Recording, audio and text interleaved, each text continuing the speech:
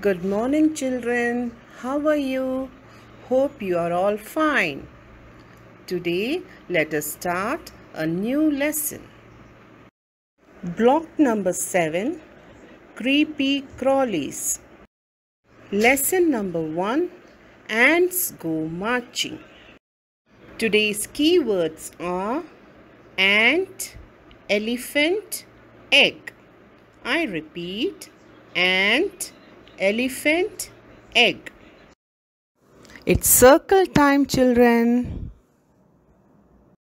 The aim of today's circle time is students will be able to select and complete the task. Children, today we are going to learn about insects.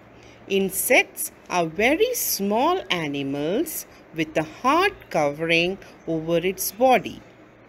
Bees, ants, butterflies, beetles and flies are kinds of insects. Today we are going to learn about ants. Ants are also a type of insects. Theme time, children. The aim of today's theme time is students will be able to use one or two familiar words to communicate or answer questions in informal settings. Children, let's learn some facts about ants. Ants always live together in groups. These groups are called colonies. Ants have 6 legs. Ants are of many types. There are red ants and black ants. Some ants are big and some are very small. Yes, children, do you know what the ant likes to eat? Ant likes to eat sugar. Ants can carry their food from one place to another. Children, have you ever seen the ants marching? Yes, they march one by one. Children, even though the ants are very small, they make big houses under the ground. Can you see the ant hill here? This is the house of the ant.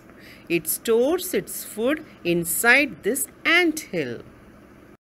Have you ever bitten by an ant? Isn't it painful, children? Yes, when an ant bites you, it's very painful. It's time for some arts and crafts. Ant making activity. Make ant prints in the scrapbook using your thumb and paint. Math time. The aim of today's math time is students will be able to show an understanding of one-to-one correspondence by placing one counter on each triangle. Children, we are going to learn how to count from number 1 to 10. So let's take a plain sheet, draw 5 triangles on it. Take some colorful beads. Children, now you have to count and place 1 beads in the triangle. Now let's start counting and place 1 bead inside the triangle. 1, 2, 3, 4 and 5.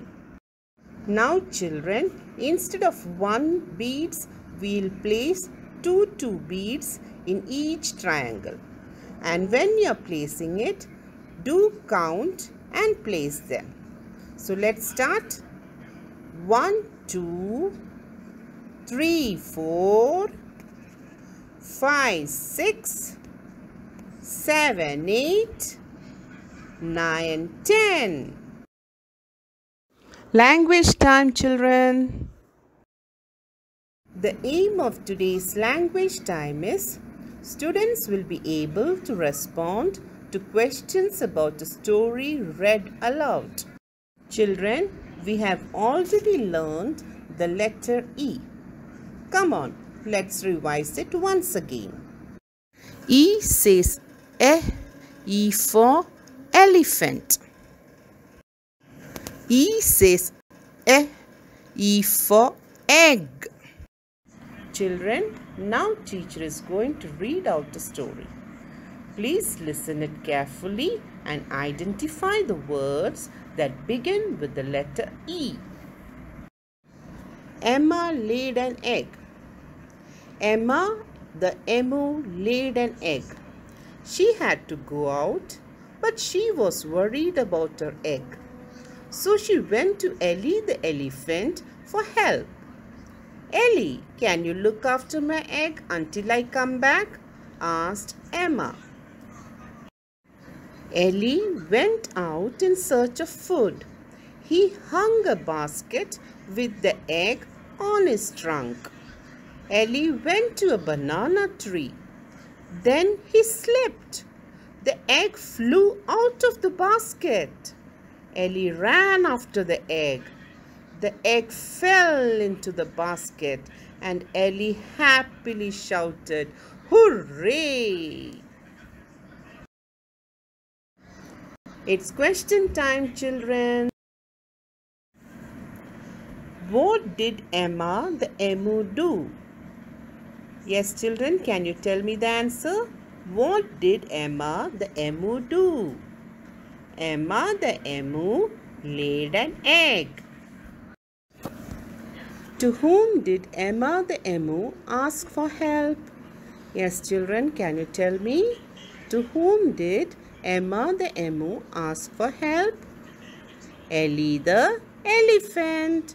Emma the emu asked for help from Ellie the elephant. That's all for today, children. Have a good day.